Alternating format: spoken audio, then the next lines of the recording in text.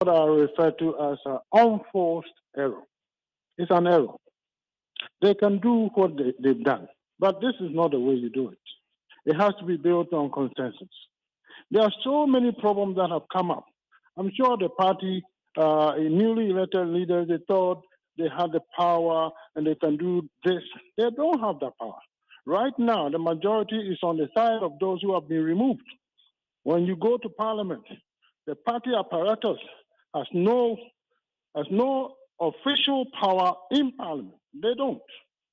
Whatever the party wants to be done in parliament, it has to go through the MPs. Parliament is the domain of MPs, not party officials, not chairman, not secretary.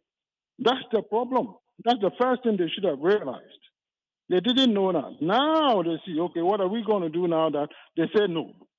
You have brought complete division into the party, unnecessary. You understand? Look, isn't it Mutaka who engineered the election of the speaker? Isn't he the one? And very quickly forgotten about all of that. Atofo is in a precarious position. He was part of the leadership. Now you put him in front against his other senior members.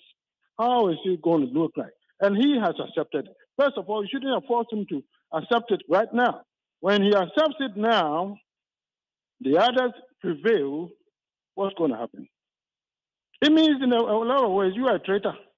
You are with us, and they say this, instead of you telling them, hey, this is not good, you accept. That's the problem. So they have brought up unnecessary problems. How do they go about resolving this? It's very, very tough. They need some of the senior members to call all of them. I'm sure the best way would be to rescind the decision. That is the easiest way to go about it. If the decision stands, then you have brought divisions within the party, not only in parliament, in the whole country. That's the thing. These people are the face of NDC. Mutaka, Haruna, they are the face of NDC. How do you make this decision like that without even talking to them first? You should have called them. This is what we are thinking about because of this and this and that, and you talk it through. If it doesn't work, okay, they don't implement it.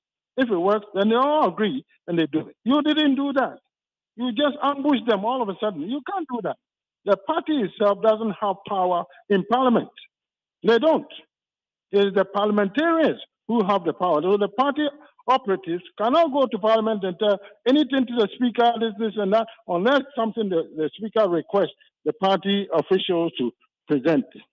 You understand? But anywhere in the world, it is not a political party that goes to parliament and tell them this is the one we want for this and this is the one we want for that. No, that opens the process to corruption. When you are MP, you are vying for seniority and leadership. So if the party apparatus can appoint whoever they want, then they can appoint their favorites. Then there will not be any peace in the party. That is the problem. Dr. Amoako Baah, I'm grateful for your thoughts.